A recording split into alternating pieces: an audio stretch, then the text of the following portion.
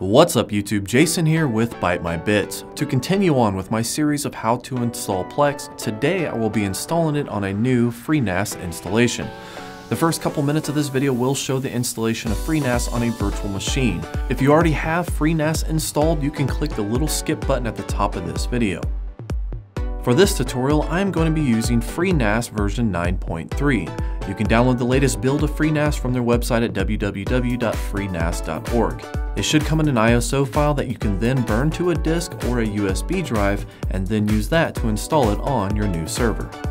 After you get booted into the FreeNAS installation wizard, everything is fairly straightforward, so just follow the prompts and you should be completed within 5 to 10 minutes.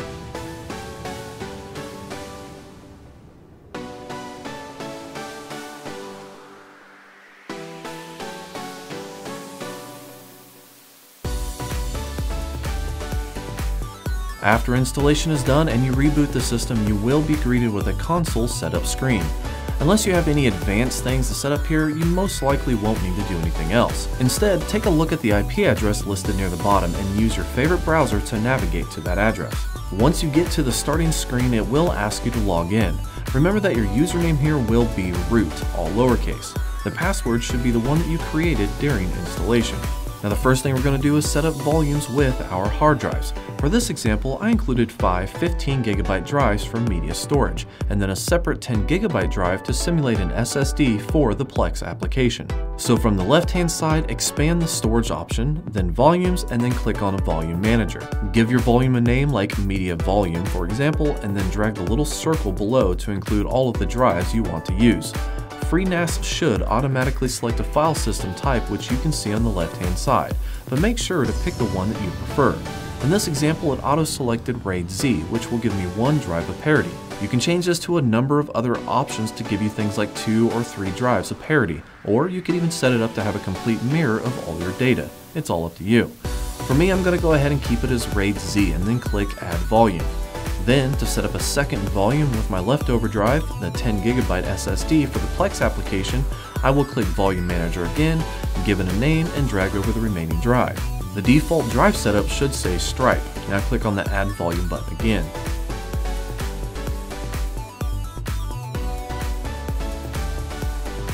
Now we need to create 2 data sets, one for the media and one for the Plex gel. So if you're not already there, click on View Volumes from the left-hand side. Expand your new volume, click on it, and from the bottom, click on the icon to set up a new dataset. If you started with the media volume, just name it Media. Keep everything else the same and click on Add Dataset. Once done, click on your second volume and repeat the process. This time, set the name to Gel.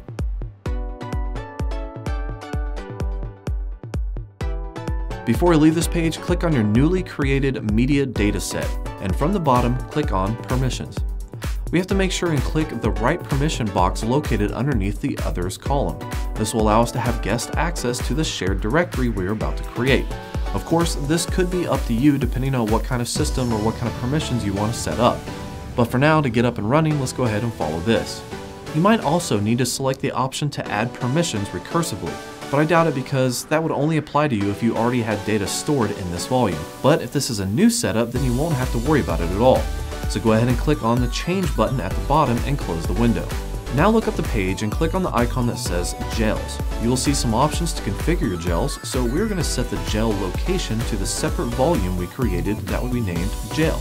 Keep in mind that you might not have a separate SSD to use like this, but I recommend it for better transcoding and operating speeds. After you find the location, click on Save at the bottom of the screen. And now we want to create a new shared folder that will allow us to easily move our media files over to the new server. So from the left-hand side, extend the sharing option, then Windows CIFS Shares, and click on Add Windows CIFS Share. Okay, so I'm using this one because it's the one that's the most compatible and most common. It will work with Windows, Linux, and Apple machines. So when your window pops up, you will need to select the path for the new shared folder. So go ahead and click on Browse and navigate to your media volume and select the media folder. Go down a bit and name this something simple like Media again, and then click Allow Guest Access and then click OK. If this is your first time creating a Windows shared folder, it will ask you if you want to activate the service. Since we want to do that, go ahead and click on Yes and you should see this screen. Now you shouldn't have to do anything else from here, as it should already activate the service automatically. Now we will want to open up a file explorer on our PC and navigate to the new network location. For my server, the IP address is 192.168.74.132. So I will type that into the browser with 2 backslashes in front of it, and then add another backslash at the end, and then type in the name of my share, which is simply media. Once you hit enter, assuming you typed that in correctly, you should be inside an empty folder. Now we need to create folders that we want to use for our new Plex server. So things like movies, TV shows, workouts, comedy, documentaries, etc. should be created here. This is basically the foundation to your media organization.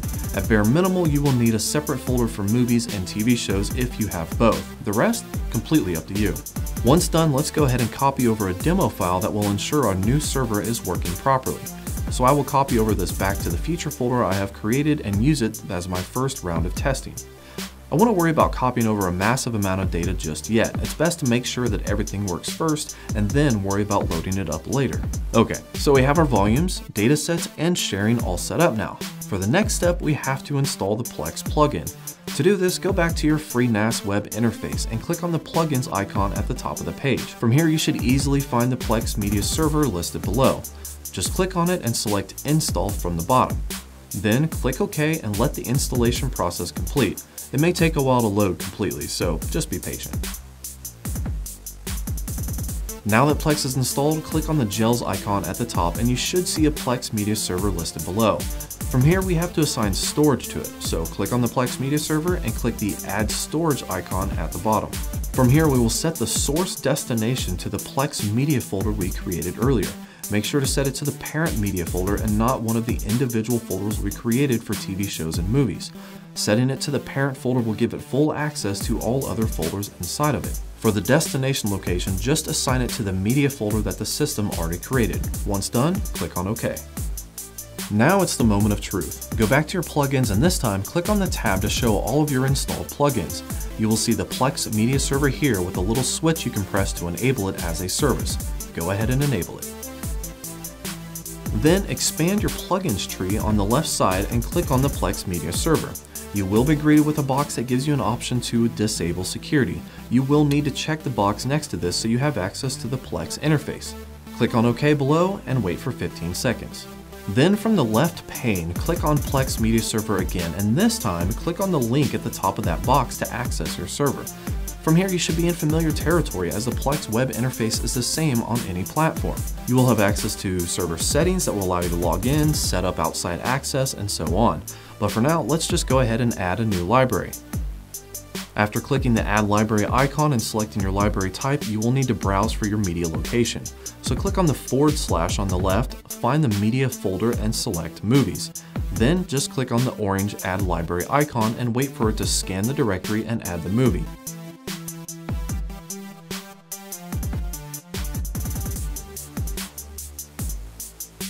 After a few moments, you should see your movie pop up and you can now click into it.